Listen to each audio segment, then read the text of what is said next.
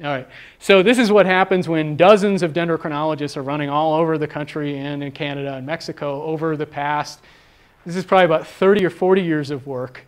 We've got now over 800 moisture-sensitive chronologies, most of them in the western US, and in fact about 1/8 of them just in Colorado. And I would say of that 100, maybe 2/3 are ones that I worked up with Connie and others since about 2000 in the Dendro lab at Instar. So, and this is reflecting, of course, where trees are. You can see there's this big gap here. That's the plains, the Great Plains. There are some kind of outlier stands where you've got rocky outcrops in the plains. You can find limber pine and ponderosa pine, but for the most part, that's kind of a hole in the network. Okay, so here are the ones, and that's not even the full map, but you can see we did a lot of work across Colorado and then made very brief forays into Wyoming before the Wyoming dendrochronologists drove us back into Colorado. No, that didn't. We got along fine with them, but they need to do something. There is a little, there's some turf things going on, but Colorado was ours. Okay, so we've got this wonderful, at least in Colorado and elsewhere in the West, this incredible network of moisture-sensitive site chronologies. What do we do with them?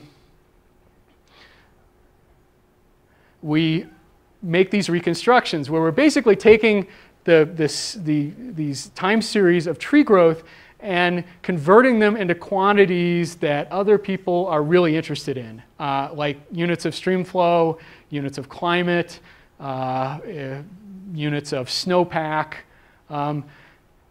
So you're not, well, we'll get into it. I mean, you're really just kind of converting the units and then refining the location of interest and picking the set of data, tree ring data, that best fits your observed or gauge record that you really want to know something about in the past. So this all rests on, like all paleoclimatological work and also everything in geology, rests on this uniformitarian principle. Who has taken a class that discussed this principle? It's basically the present is the key to the past. You see some process that's operating today, whether it's river geomorphology, sediments being laid down in deltas, and you assume that that's what happened in the past. So you're using the processes you can observe in real time today and in recent history where we have written records, and assuming that these were operating in the past and explain the features in paleo environments that we can't directly observe. So for tree rings, where we can look at the relationship, statistical relationship between climate and tree growth over the last, say, 100 years or so, we can actually put dendrometers on trees and match daily weather fluctuations with daily growth of trees. So we can observe present process. Is that what really happened in the past? Well, this is more of an assumption than a principle. And when I wonder, can we really rely on it with tree rings, I in particular look at these chronologies. I could look at other ones we had. So this is part of our network. These are 3-pinion pine chronologies. They're kind of in an arc around Durango, Colorado. The two furthest ones are maybe about 40 miles apart. So they're more or less experiencing the same climate. And you can see that over the last 3 centuries, they have tracked so closely. And I look at this and I say, okay, we really only know about the 1900s, where we have observed climate records that we can relate them to and convince ourselves, yes, they were responding in this way to precipitation and other climate factors. But the fact that they were also this coherent in the same way in the 1800s and the 1700s is telling me the uniformitarian assumption holds back then too. And we can do this across our tree ring network, across Colorado in the West. So to make a reconstruction, we first want to identify an observed or gauge record of interest. And most of my work in the last 10 years has been with water managers. So they are looking at key gauges, key rivers, water supplies in their system and saying, okay, here's my record. Can we get a longer view of that? And here, we need to have at least 50 years, and that's kind of a statistical necessity, because this is the overlap or calibration period between the tree growth and the climate record. If we have less than that, we're really not training our model relating the two on enough data, and we won't be able to make solid inferences about the past. 50 years is good, 100 years is even better. Here from Denver Water, we got a record of Fraser River at Winter Park that went back about 85 years. It's very important that it be corrected for depletions, diversions, dams, other human modifications, and this shows you why. Fraser River is a great example. Here's the gauge flow going along, boom, in the 1930s. What happened then? They started pulling water through Moffett Tunnel, dumping it into South Boulder Creek, into Gross Dam, and using it in the metro area. And so suddenly, Fraser River has lost over half, almost 2/3 of its annual flow on average. Do the trees know anything about this? No, they're not going to capture that decline. And so what we got from Denver Water was their record of undepleted flow. So basically what would be in the river if they weren't sucking 2/3 of it away and sending it through the tunnel and down South Boulder Creek. So very important that we have undepleted records of stream flow. Then this is where, with water managers, because many of them have training in statistical hydrology, they get really interested, we get down in the weeds, talk about the statistical procedures. I will not. I'll just say there are many ways to do this. Usually it's some form of regression where we basically set up a model that asks and answers the question, which subset of our network of tree ring data best matches the variability in that record of stream flow or climate.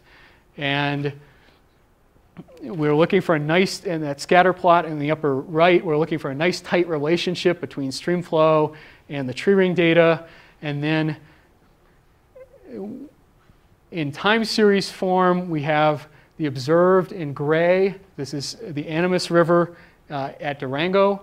And then our model in blue. And you can see in this case, this is about as good as tree ring models get. It really captures the low flows very nicely. Actually no, it doesn't quite capture, what's that, 1959 and 1977 or 2002. Doesn't quite capture all the extremes, but really gets the ups and downs very well. And then once we have this equation or model, then we can take the full length of these chronologies, because again, we're training this model on whatever 80, 100 years of flow at the most. And then once we have that equation, then we can stick the full length of the tree ring chronologies into it. And in this case, we had 4 chronologies that were selected as being the best estimators of past stream flow for the Animas River. So we plugged those back in. I think the shortest of them went back to 1470, and so we've got a 500+ year reconstruction of stream flow based on those 4 tree ring chronologies, the combination of them. Does that make sense? With the original data, how big is the window that you're extrapolating to? For instance, if you use 100 years to extrapolate back to 500 years, something like that? Or is there like a limit to how far you can... Oh, how far you can go back? Yeah. Well, we're just limited by the ages of the trees and the ages of the wood that we collected at those 4 sites. So in this case, these 4 sites were all, at least at the time, based only on living trees. And so they didn't go back more than, say, 700 years. And the shortest was about 530 years. And so that was kind of the limiting factor on how far back we could go in a model that was based on all 4. So we get back to 1470. What's the correlation between the stream flow and the tree ring data that was on the previous? Yeah, so, well, it's the same one as here. That's a good question. This is actually right at 0.9. That is as good a fit as you will get. And more than that, you are likely to be overfitting your model and grabbing too much data that's not going to really do a good job estimating back into the past. I mean, that is really the upper end of what you can do with tree rings. The Boulder Creek reconstruction I'll show later, the correlation is a little over 0.8. That's more typical. And usually we express it in R squared, so it's just the correlation squared. So that would be 0.8 for this and 0.65 for Boulder Creek.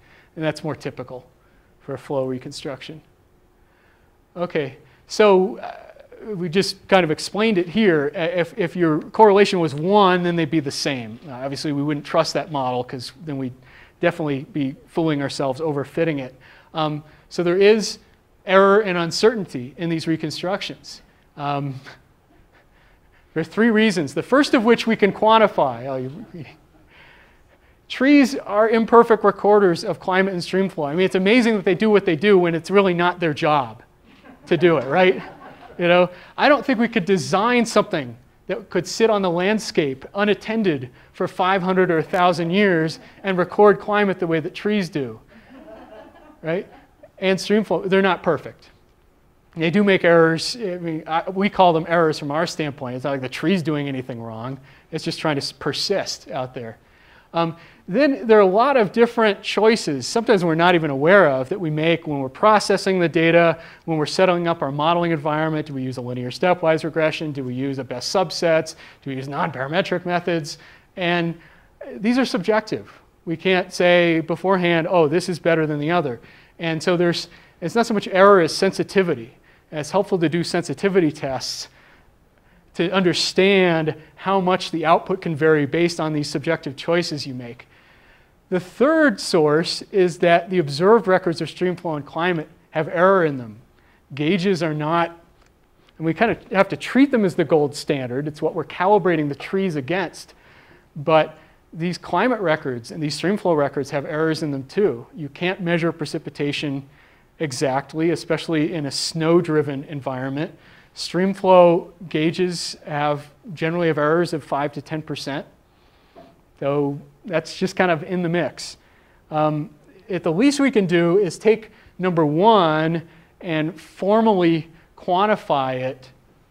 You look at the errors, the differences between what the streamflow was gauged at and what the trees estimated for that overlap period. And then we can use those errors to generate what we call confidence intervals, so this gray band. And that's probably a helpful way to think about a reconstruction.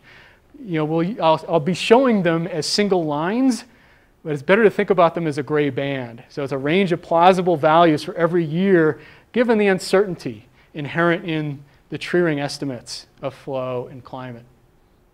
Is 80% the standard for dendrochronology? No, I mean, you could plot whatever you want. You could plot, the 95% confidence interval. There'll be 2 standard deviations that would obviously look wider. I like 80% because it sounds like it encompasses most of the error, which is true, but it's not so broad as to have someone look at it and go, I can't trust these data.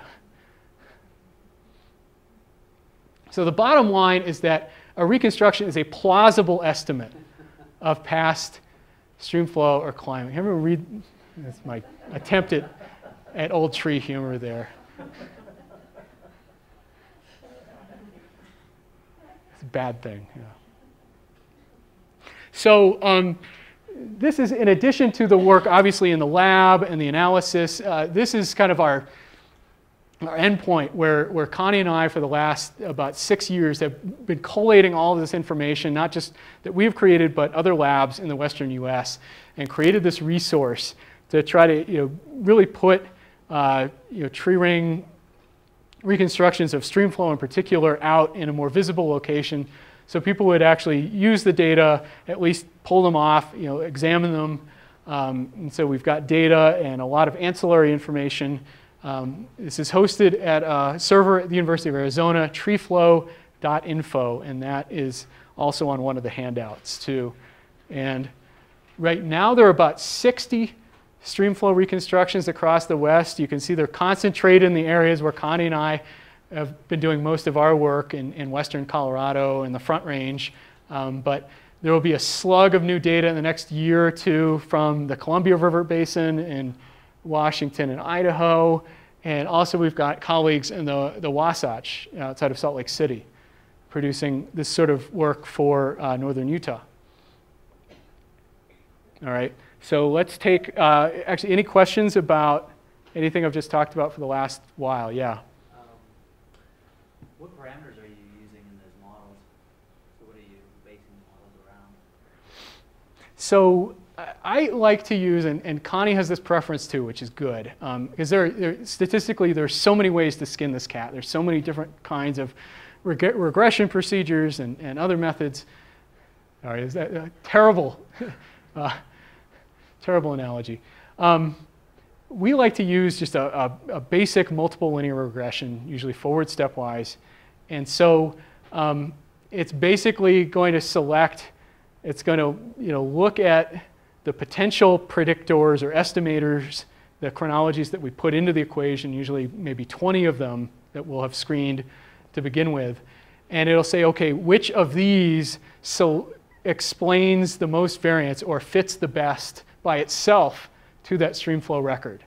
And it will pull that one out and it'll assign it a coefficient to scale it to the units of streamflow that we have.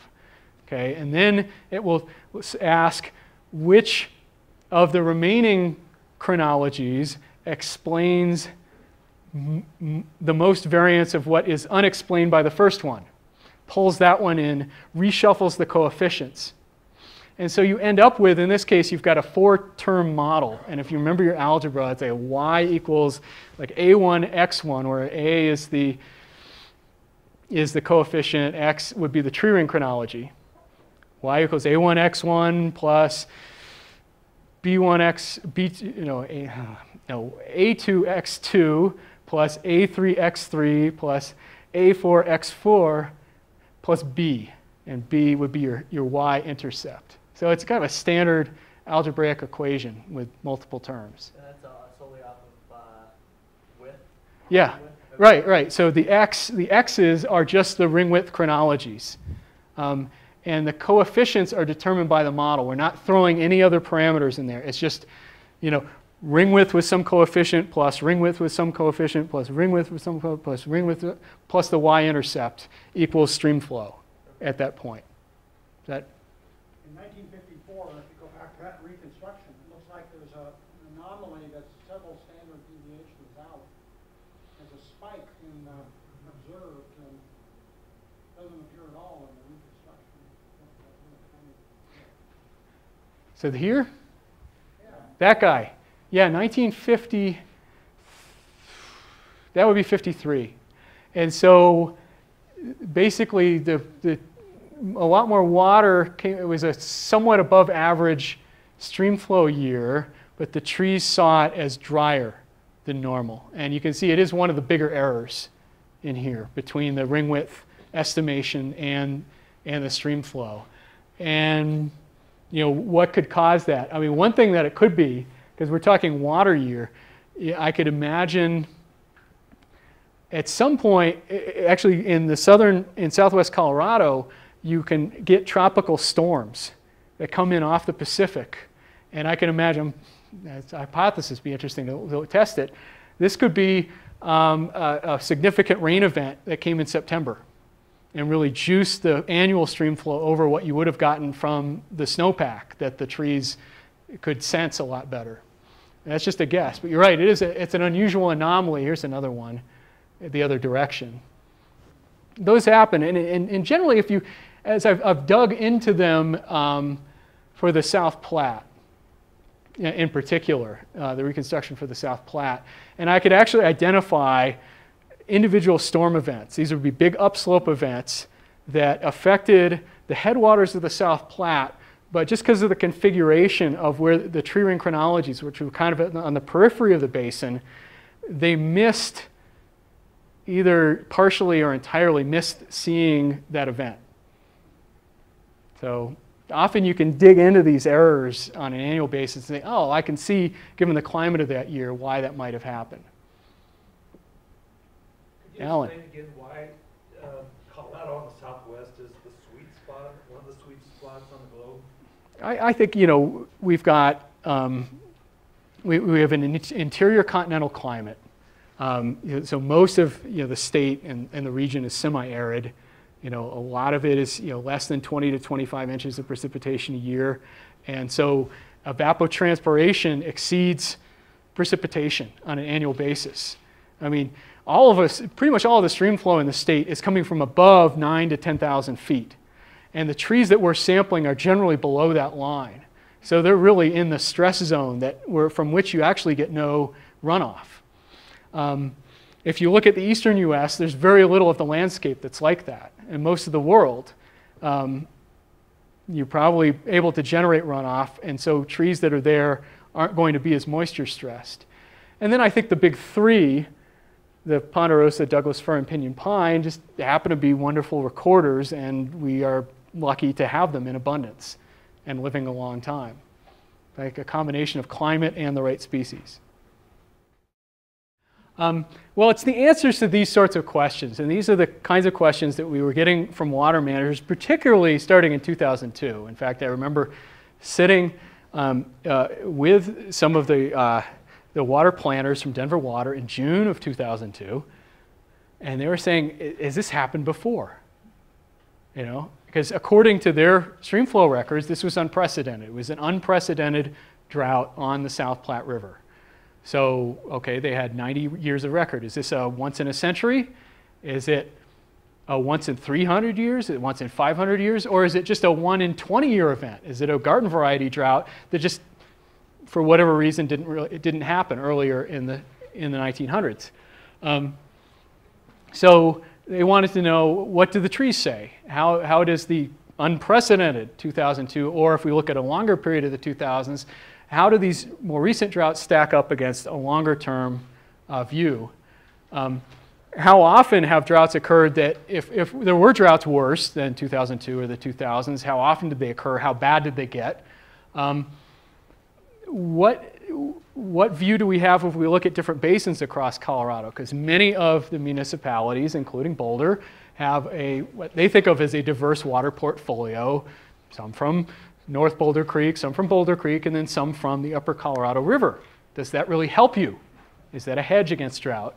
And then what frame of reference should we use for water resource planning going forward, given what we think we know about the climate change that's happening now and will continue in the future? And some of these answers may be disturbing, not just to Dick Lamb.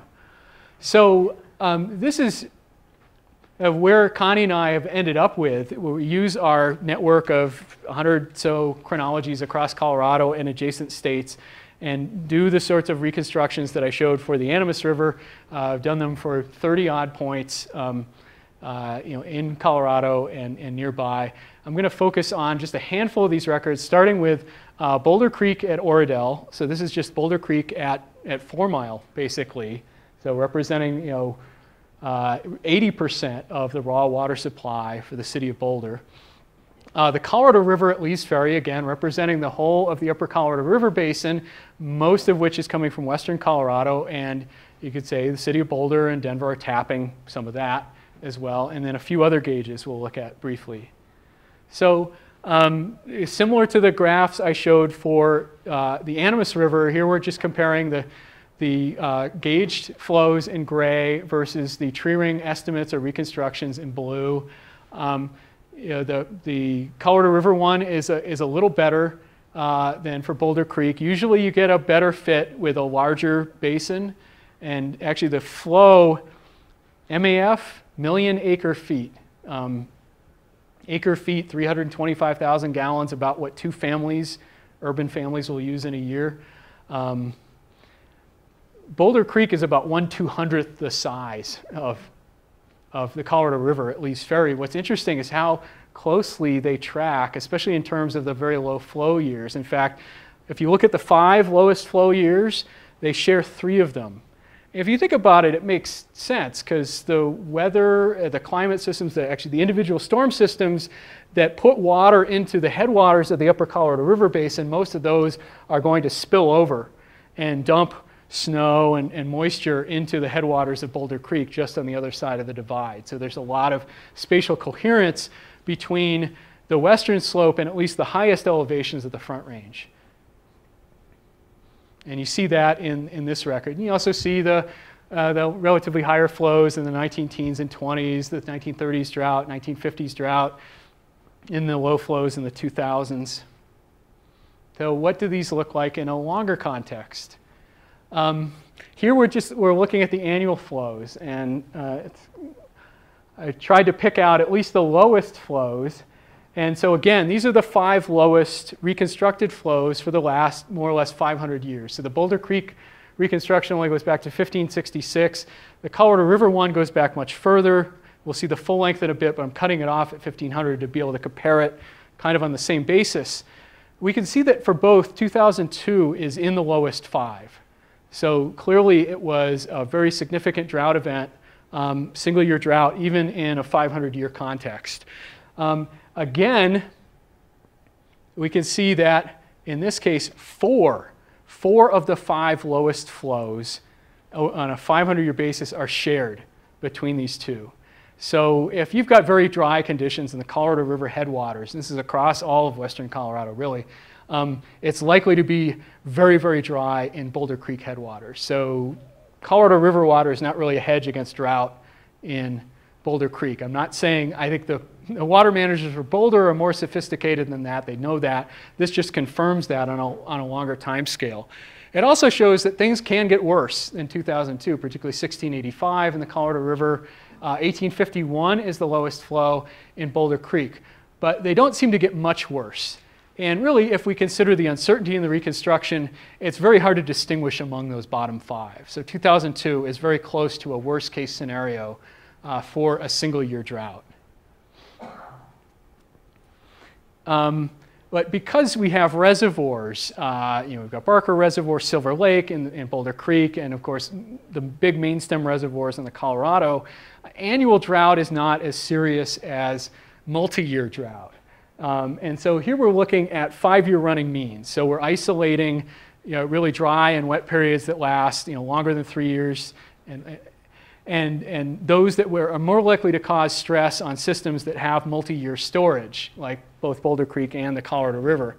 But we notice the same principle, that when you've got multi-year drought on Boulder Creek, it's happening in western Colorado as well. And we do see droughts before 1900 that look a lot worse than anything that's been experienced since, including the 2000s. So we've got this very long extended dry period with really 2 peaks or 2 bottoms right before 1900 in the upper Colorado. Both systems are experiencing very sharp, severe drought over about a 5-year span. In the 1840s, in fact, that was the worst or lowest 5-year cumulative flow on Boulder Creek. On the Colorado River, it was here in the late 1500s. This is also known as the 16th century mega drought because it affected virtually all of western North America for all or parts of the period from about 1570 to 1600. So there were very persistent, likely La Nina-like conditions in the tropical Pacific over that 30-year time span that caused storm tracks to just avoid the western U.S. like the plague for a lot of that period, and you ended up with very low flows. You can see it in Boulder Creek as well, though the drop was not as severe. If you kind of follow the yellow bars down, you see that virtually all of the severe multi-year droughts are seen in both basins. Also notice the anomalous nature of that wet period in the early 1900s. The basis for the mistaken basis, you might say, for the Colorado River Compact, you also see it in Boulder Creek. Okay, so here's that full 1,200 plus year record of Colorado River stream flow. And here, just so we can, it's still kind of noisy to look at, I've put a 10-year running mean on it. And that's actually useful because of the incredible storage that we've got in Lake Mead and Lake Powell and Flaming Gorge and the other reservoirs in the Colorado River Basin. They can store 4 times the annual flow of the river. That's a huge storage factor compared to other basins in the western U.S. It's about the biggest for any large river. But you have a severe enough drought on a 10-year or longer time span, you will drain those reservoirs. We're seeing that in the 2000s, where we got Lake Powell down to 1/3 full and Lake Mead down to half full. Powell has come back, Mead's still dragging. But again, our frame of reference, this gray rectangle in the 2000s, what we notice is, we do have this dry period mid-century. That's the combination of, say, the 1930s and the 1950s drought, slightly wetter 1940s. We have two pretty extraordinary wet periods, even on a 1,200-year basis, that occurred in the 20th century. The early 1900s and then the 80s. So our frame of reference is biased wet just by those wet periods. And then we do have this drought, and then the 2000s certainly has been severe, and now it's, depending on how you look at it, you could say it's an 11 or 12-year drought event. But compared to some of these other events that have occurred in the distant past, they don't really measure up, both in length and in severity. And the one I want to think about a little more is this one right here. Really peaked in the mid-1100s, right around 1150. This was coincident with the depopulation of Chacoan civilization in Chaco Canyon and the outliers. It was probably not the primary cause. We could say it didn't help. We've got about a 60-year period where the 10-year running mean was below average. If you looked at the annual flows during this period, there's no 2002, but it's like the year 2000, or maybe this coming year, over and over and over again for about 60 years. And so something like this would really do a number on even the big reservoirs in the Colorado. So it's nothing we've seen before. Alan asked the question, can we match these sorts of tree ring records up with other paleo proxy records of climate? And in fact, there are some really nice records, you could say, event records, that show that during the same period in the mid-1100s, actually for about an 80 or 100-year period, there were trees growing in what are now the bottoms of Sierran lakes out in California and Nevada, including Mono Lake. So 50, 60, 70 feet below the current surface, there are rooted trees still in situ that date to this time. So the only interpretation is that there was an extreme low stand of those lakes due to hugely reduced inflow coming off the Sierra. And if the Sierras aren't seeing the moisture coming off the Pacific, the Colorado River Basin isn't going to see it either. So you have this coherence across the western US of very dry conditions during that time period. So this would be a shock to, certainly our human systems today. It was a shock, I'm sure, to peoples across the West at the time. We also see, two very dry periods back to back in the 800s and 900s that we don't see in the 20th century. There's many different ways that one can kind of slice these data and isolate different features of it. This is kind of a little barcode where I just took the droughts that are 3 years and longer. Again, thinking those are the ones that really stress systems with water storage. And so a 3-year drought would be, you've got below average flow in these respective systems for 3 or more years in a row. And if the bar is wider, this might be like a 6-year drought. And I think that's like a 7 or 8-year drought.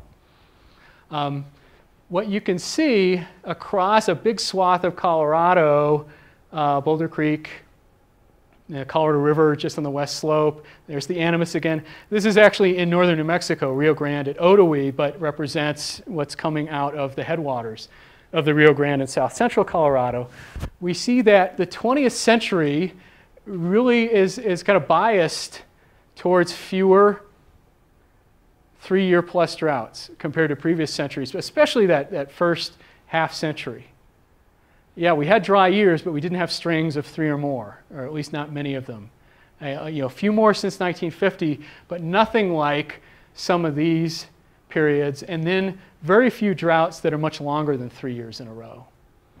So again, the 20th century seems to be unrepresentative of conditions of the previous 4, 5, and even 12 centuries.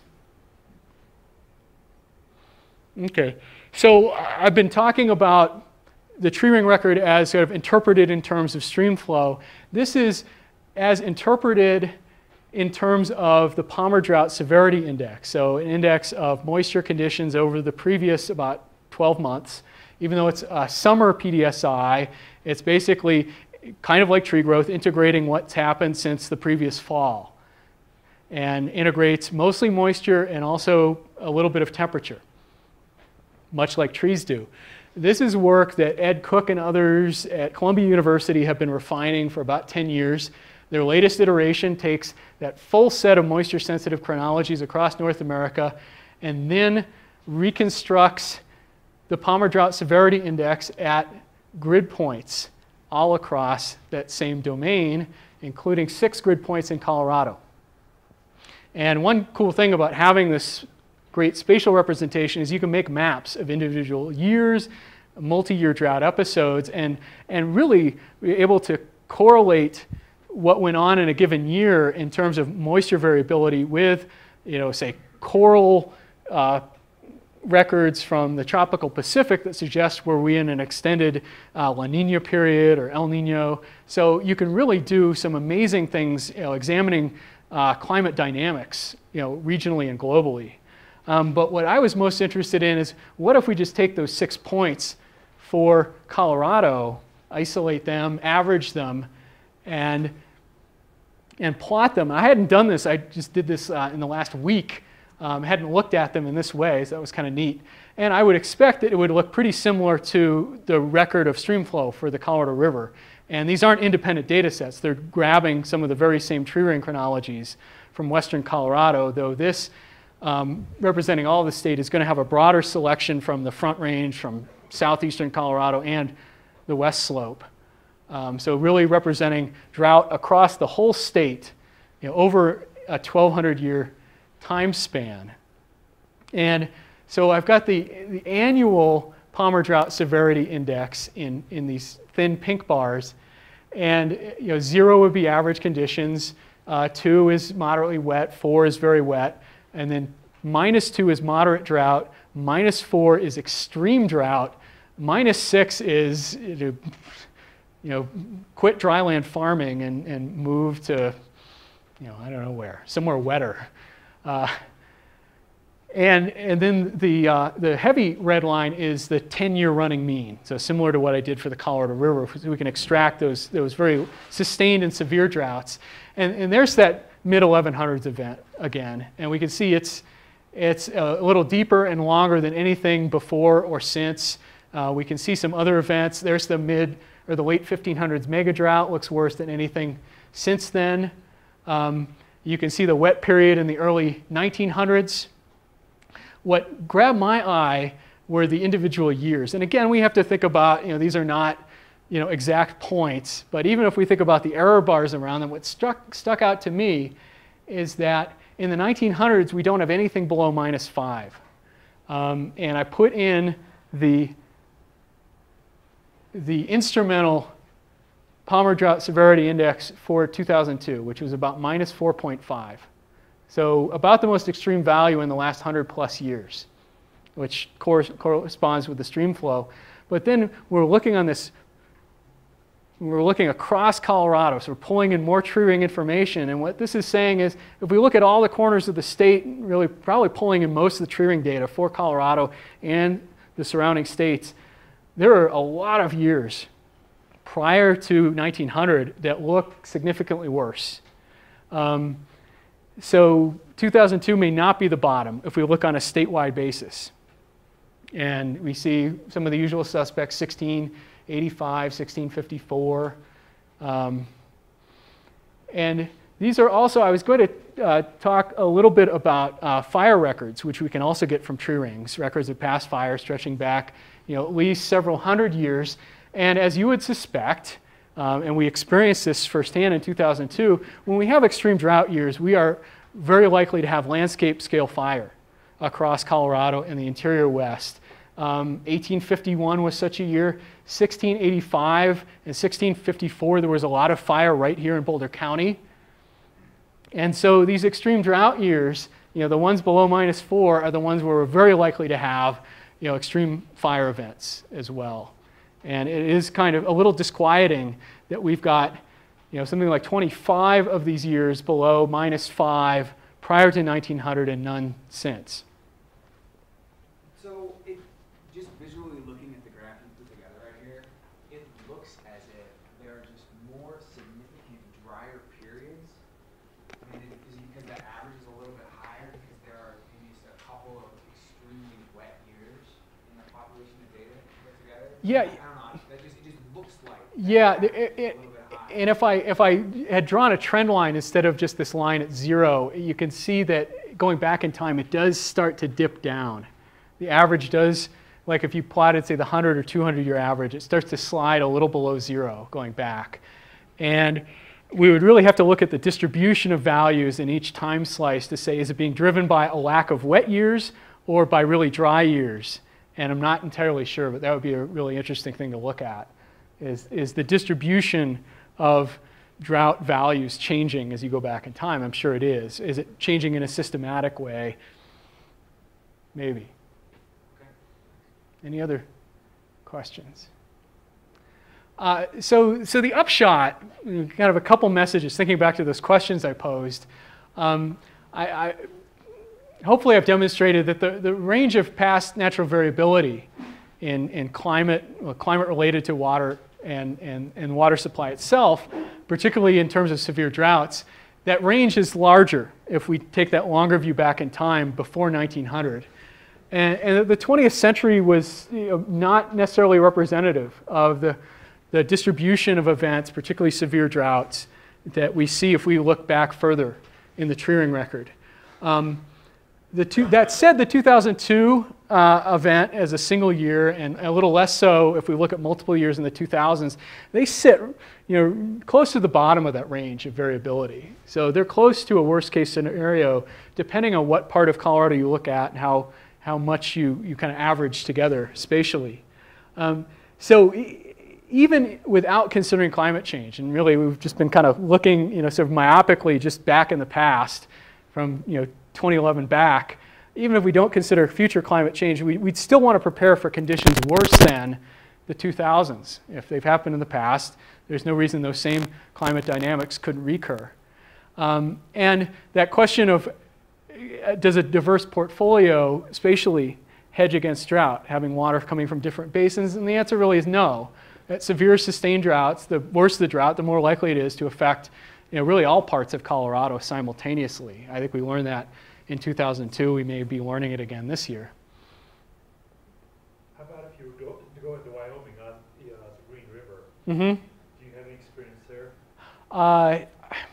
I have not worked up records from there.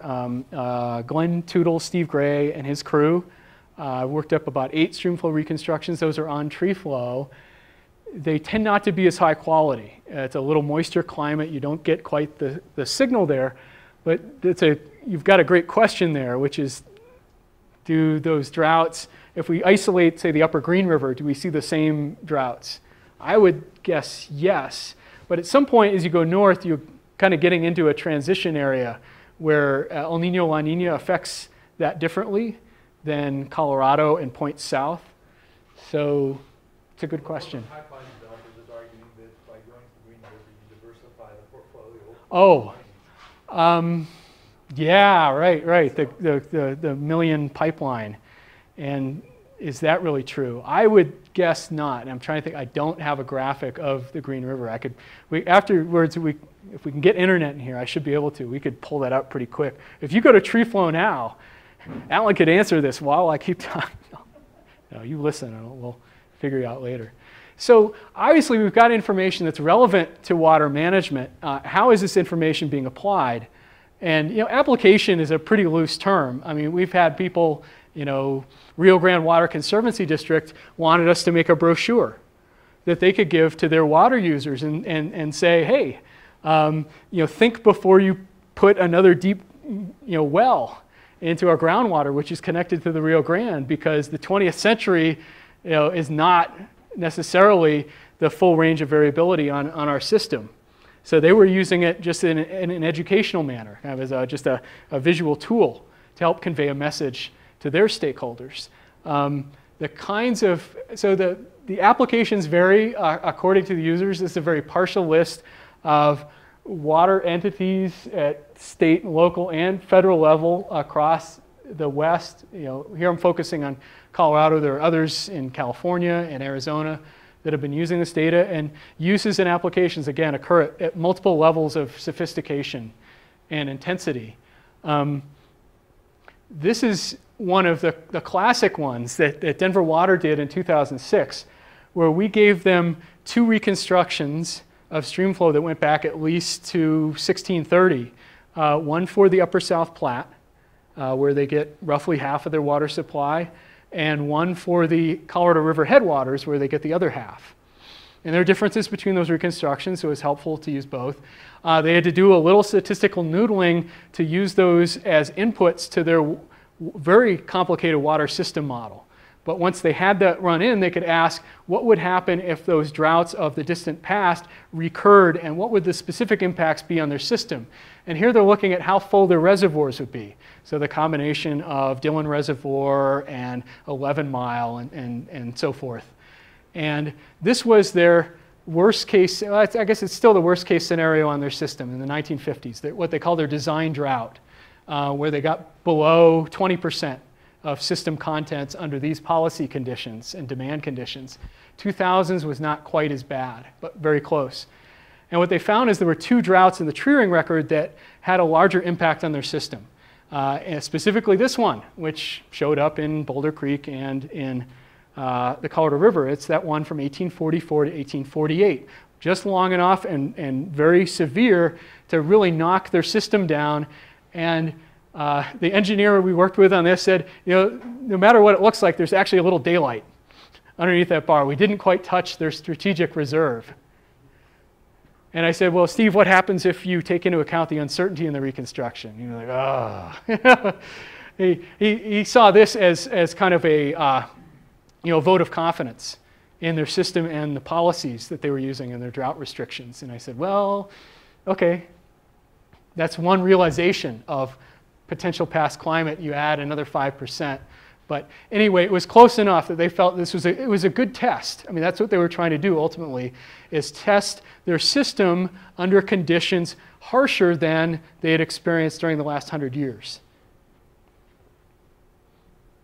Bureau of Reclamation, similarly, but on a larger scale. Here they're looking at what would happen to Lake Powell and Lake Mead during that 1100s mega drought. So they've put it in terms of 2005. They've acted as though it's a future scenario, but this is really the years from about 1130 to 1190 being run through their very complicated system model. And what they found was, in order to keep the level of Lake Mead above the water intakes for the city of Las Vegas, they had to let Powell drop below the power pool, so where it could produce hydropower, for about 30 years during that drought. And that's a very bad outcome, because that produces a lot, however many megawatts of power that is used even here in Colorado. So that was an unpleasant outcome. So those are the kinds of exercises that these water systems or these water entities are doing with these data, as saying, okay, here are reconstructions, we think robust reconstructions of what happened in the past, could happen again. What does our system do under these conditions? So here we are, heading into this uncertain but clearly changing climate. How does this information help us, both in a kind of a strategic planning framework, or just thinking about, just apprehending this uncertainty going forward? Given the way the climate is changing already and the way we expect it to change in the next 50, 100 years or more, how is more information about the past relevant even? Are we heading into terra incognita? Is the past really useful? So these are projections from global climate models of annual temperatures for north central Colorado. So includes Boulder County, extends onto the west slope.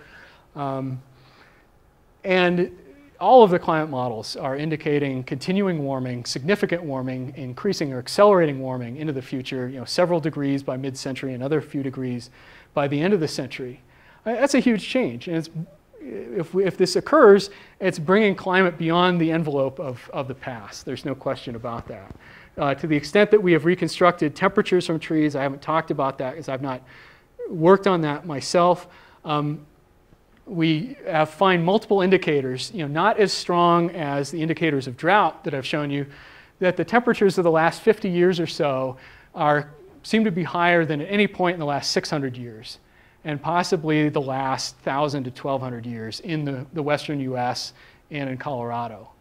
So we're already at kind of the top of, or near the top of the envelope of the last millennium, and we're talking about going quite a bit further in terms of temperature. The problem in trying to plan for changes to water supply is that we really can't get a lot out of the models for precipitation trends into the future. Precipitation is a lot harder to model. It's a much, temperature is almost like one-dimensional physics. You have a radiative forcing, temperatures are increasing more over land than water, more at higher latitudes than at the equator. It's a much simpler problem. You can almost do it back of the envelope. Precipitation you can't do back of the envelope. You think of storm tracks, how they vary from week to week, month to month, year to year. It's a much more dynamic and chaotic process, and trying to discern trends from these very sophisticated models is very hard. The models are showing different trends. Some are saying up, some are saying down, some are saying about the same looking forward into the 21st century. All of them are showing continued variability on annual and decade timescales. Part of the problem is there is a definite tendency towards drier conditions to the south of us, as storm tracks generally tend to shift north. Wetter conditions well to the north of us, but Colorado is kind of in this neutral zone where the models don't show any marked tendency wet or dry. And precipitation is what really drives stream flow. So here, and there have been several studies since then, but this is kind of a classic one in 2006, trying to use some of that GCM output to drive a hydrologic model to answer the question, what should we expect runoff or stream flow in the Colorado River to do over the next 100 years? Okay, temperature going up in all models, precipitation is kind of all over the place, and if you look, the stream flow or the runoff from the hydrologic models being driven by these two inputs, it really is reflecting precipitation. Okay, the variability and the uncertainty in precipitation, generally all of these lines are being forced downward a bit. Because when you increase temperature, you're increasing evapotranspiration. You're increasing loss of moisture from soils and vegetation. In the absence of change in precipitation, you will get somewhat less runoff. But the uncertainty in precipitation is really, a huge problem in trying to plan for the future. And so what we should really plan for is precipitation variability, like we've seen in the past, variability in moisture availability to continue into the future. And maybe layer that on top of or merge that with the temperature trend that we feel more confident will occur. And in fact, the city of Boulder, which, yes, it costs a lot to live here and it's a big city government, but you get what you pay for. And they do a lot of amazing things for a city of 100,000 people, including one of the very first municipalities in the country to test their water supplies using scenarios that merge global climate model output with tree ring reconstructions of stream flow. In this case for Boulder Creek. And so this is answering the question of what happens if you take, this is a single GCM projection that actually has a downward precipitation trend into the future, and merge it with the tree ring reconstruction of stream flow for Boulder Creek. You see shortages. These are amounts of shortages in acre feet during the 1500s and 1600 droughts that you don't see in the modern period. They did a long report that came out in 2009. I think I've got that on the back side of one of the resource sheets I handed out. And what they found was that even when you combine sort of the paleo drought with future climate projections, that the city of Boulder's water supply was resilient to just about all of those scenarios, except the GCMs like this one that force or show a downward precipitation trend. And Boulder, I can tell you, is in much better shape than most of the Front Range municipalities in terms of their water rights portfolio relative to their current and expected future use. So they're in pretty good shape. So any questions about it? I hesitate to bring climate projections into this because often I'll give hour-long talks just on climate projections for Colorado. And here I'm kind of throwing it in the end of tree ring talks. I want to make sure we're all... Any questions about what I've showed? And I should say I'm very happy to share the PowerPoint itself with you. I didn't want to make 80-page printouts of it. I will send PDFs or even print it out and snail mail it to you. Just email me. So we have this. Are there any lessons that we can learn from the trees sort of more generally? And maybe in a philosophical way. I kind of hesitated to go there, but I kind of promised it in my little write-up that I wrote, I think, back in December. And I kind of locked myself into that. But I kind of wanted to kind of play with that and see what can we learn from these trees besides just these data, these time series that we extract. One lesson I get is, at least from conifers, not so much from the hardwoods, when you use water, and even these arid site, water-stressed trees, they do use a lot of water. They need to in order to grow. They can only create their photosynthate and carbohydrate and grow by using water and releasing it to the atmosphere. But when they use it very efficiently. And they've got these wonderful adaptations, a lot of them in the needles, to avoid water loss. If they're not actively producing things with the water, they try not to lose it. When they're producing, they lose only the water that's absolutely necessary. They retain the resources in the needles and cycle nutrients and materials much more tightly than other trees, than the hardwood trees. So it's really, I get from the trees, and again, it's always a little dodgy to pull lessons from nature, because nature does a lot of things that we would not want to do as people. But I think we could act more like conifers in using water more efficiently, using them as a model. Another thing that conifers do that I talked about is they have this very well-honed system of allocating growth, which is really allocating water. Where do I spend those water resources within myself in these different components? And they're doing it in a way that maximizes long-term persistence. I mean, it's been honed by, in the case of pines, over 100 million years of evolution has honed that algorithm that says, where do you prioritize your water use? So you could say it's strategic. They're not thinking about it, but it works in a way to increase the likelihood of sustaining itself. So what would it look like if a socio-ecological system like ours allocated our water so as to maximize long-term persistence? I don't want to get into how we do it now, but of course it's very ad hoc. It's based on the priority system of water rights. So whoever used the water first is using it now, usually for that purpose, but those rights can be transferred, so it tends to follow the money. It's not done strategically. It's not done in a way that maximizes net benefits to society or net benefits really to anyone. There's no thought behind it, you could say. I mean, these are established principles. I don't want to overturn, 100 some years. This is the part, Alan, that I didn't want you writing about later. I'm not making a serious proposal. I'm just asking the question. What if we behaved more like trees and more like really all living beings in strategically allocating water resources to maximize long-term persistence? Now, here's the part you really can't bring our current governor into this. He was speaking just a week and a half ago at Colorado College at a water conference.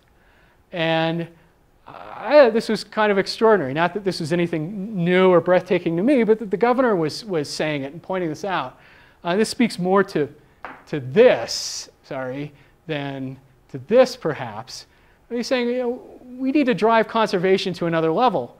And he pointed out that other countries, such as Israel and Australia, many cities use 1/4 the water per capita that they do in Denver, which itself has driven down water usage about 20% since 2000, which is pretty striking, but there's so much more they can do.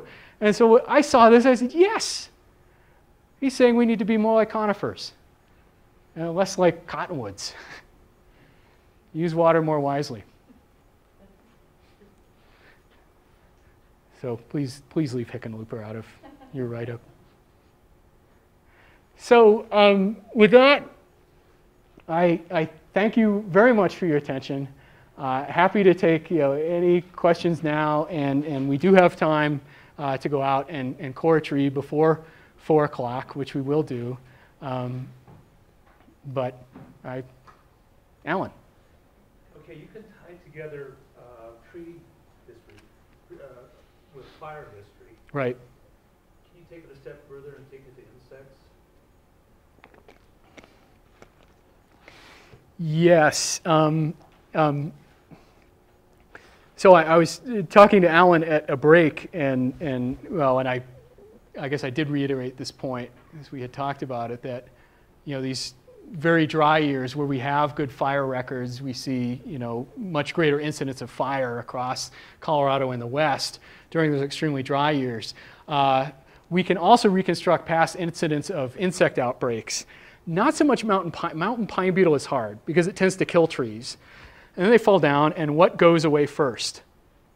The sapwood, which is what gets stained blue and what has the insect galleries that tells us it was killed by mountain pine beetle. So after 150 years, the evidence is largely gone.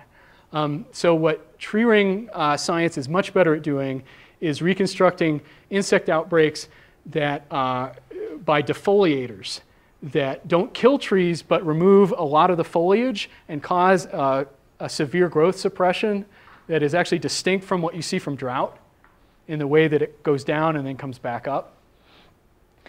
And those are often tied to climate, but say spruce budworm, which has been studied very extensively in Colorado and the West, actually is more likely to occur during wet periods.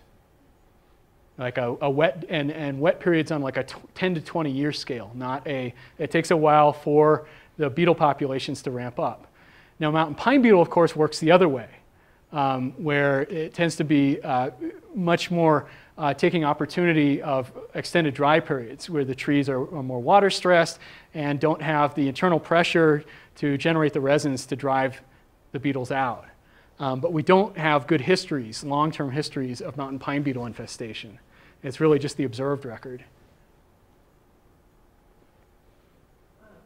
You may have already covered this, and I apologize, but is the proportion of late wood to early wood, is it always proportional, or can you read into the size of the late wood? That was a fantastic question. And let me see, beep, do this. All right, so the question was early wood to late wood. And actually, this is not a great example of, if you come up and look at some of these cores, you can see that late wood can be much thicker and easier to measure. So if you can see the difference between early wood and late wood, you can measure one and then the other. So we can separate those two in our measurements. Do they tell us anything different? The answer in Colorado is not really. Okay, late wood does tend to reflect the summer moisture better than the early wood does, which makes sense. This is what's being put on, in late July and August.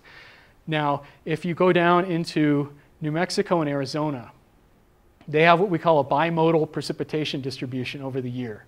So they've got a wet period in winter and then a very distinct dry season in spring and early summer, and then the monsoon comes.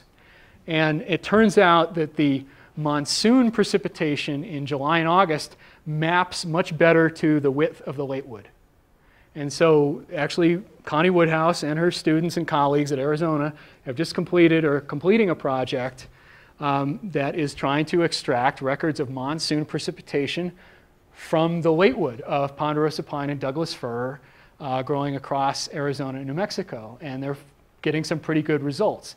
So I've been speaking as though this is just the annual ring is, represents annual climate for the most part. But there are places, and far southwest is one of them, where we can isolate the late wood and pull out a summer precipitation signal. I can't remember what the late wood is triggered by. It's really the, wow, that might have just went. Yeah, that might have been a bulb. It knew. So the trigger is, it's got to be photo period. So the day's getting shorter sometime in July, and the trigger is probably different in different species. And partly I should back up and say, you can get false late wood.